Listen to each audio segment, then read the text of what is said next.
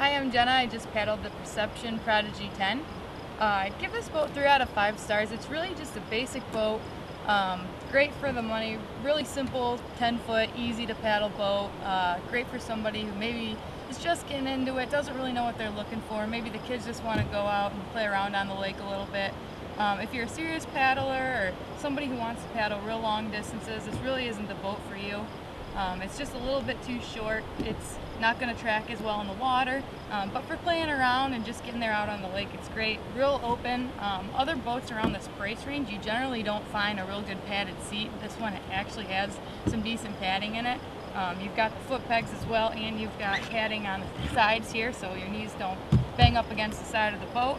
The seat actually has some adjustments to the back of it too, so you generally don't find that at this price range, so I think it's a great boat for the value.